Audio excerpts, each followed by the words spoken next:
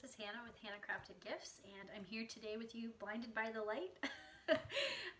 It's midday in the home I just moved into not too long ago, and so we haven't done window treatments yet, but I did want to come on and share with you my alternates for the Peaceful Christmas Paper Pumpkin Kit, which was almost a tongue twister for me there. So I've already done an unboxing. You can check that out. I think that was my most recent video. I unboxed the kit to show you everything in it. Now I'm going to show you some alternates. So first of all, I guess I'll show you a card very similar to the one as instructed. I did leave off some elements because as beautiful as I think this kit was, again, as instructed, I like it even simpler sometimes. So I did leave off a couple elements like the wood grain piece and the red piece, and just did the Noel on top of the vellum trees. I did add the little glitter enamel dots. But the biggest change I made here, you'll see, is I cut the piece of plaid paper from corner to corner. Again, sorry for the strange light. But I cut that corner to corner so that way I could still have half of it on the outside, but I could put the other half on the inside of my card. And the key here is I only glued along the two edges and left this open. So there's just a teeny bit of glue along here and here, so that way this can be a pocket. I think pocket cards are fantastic, especially for Christmas, for a gift card or something like that. And my friend Renee Ewert has been doing a lot of pocket cards, and so I just kind of had that in mind, and I thought it worked really well with this kit. I did take a circle from the other card design and used the back of it to put my Merry Christmas, and that's up on dimensionals just to give a little pop. But you wouldn't have to do that, of course.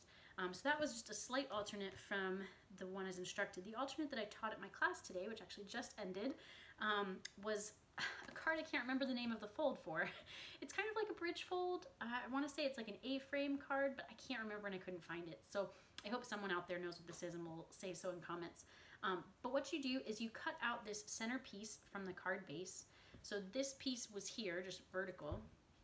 And so you cut that out and then you flip it. So the dimensions for this, if you're interested, are you cut in 1 1/4 inches from both sides of the card base, and you only cut to the fold, okay? So you cut 1 1/4 in and up to the fold, and then same on the other side, 1 1/4 in and up to the fold, and then across the fold, so that you get this front piece, which is 3 by 4 1/4, you know, so your typical 4 1/4, but then by 3.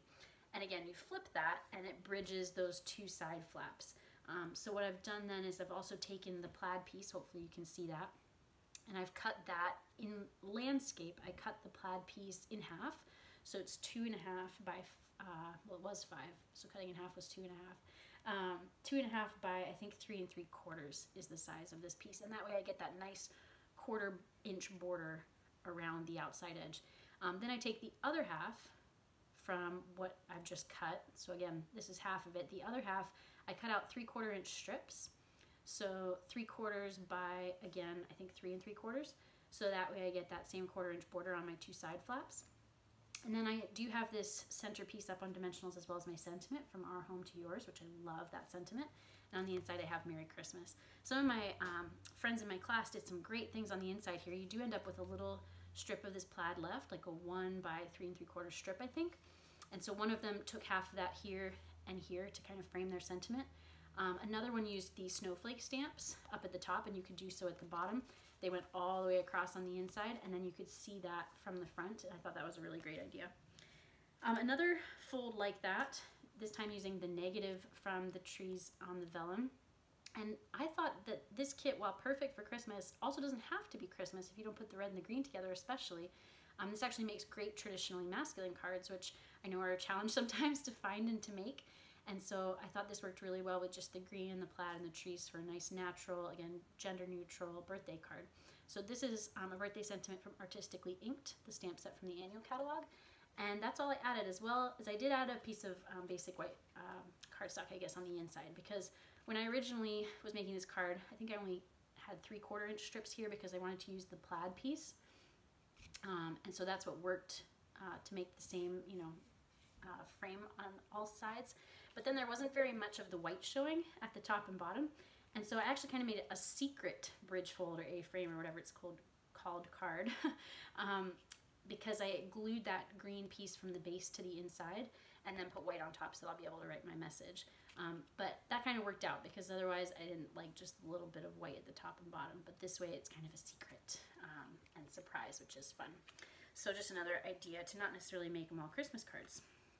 Now for the other card base, which was actually more my favorite, even though I was more inspired by alternates with the green card base, the shaded spruce, the other card base with the trees and the snowflakes was my favorite because I love black and white and gray, and I love the silver accent.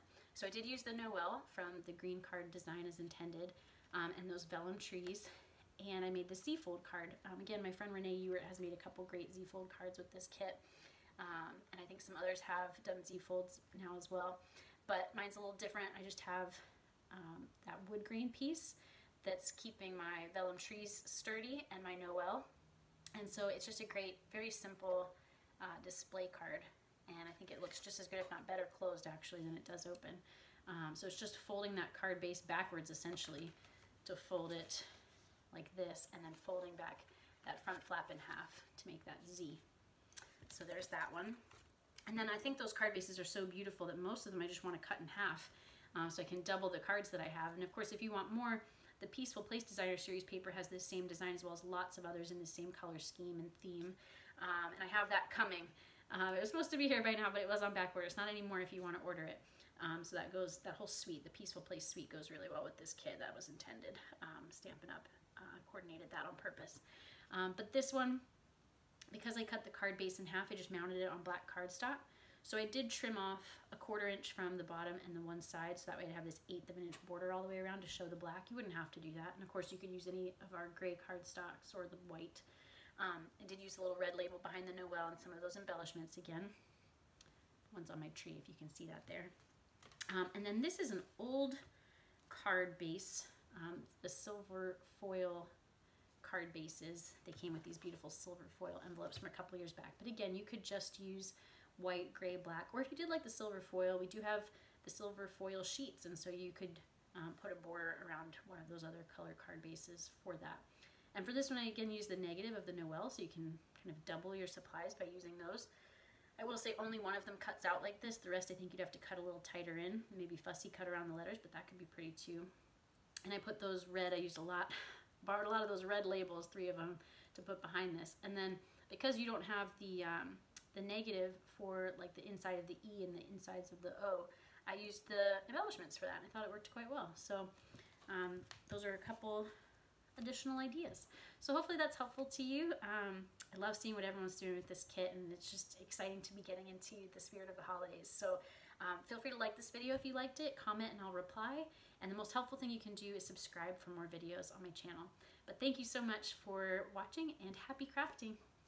Merry Christmas too.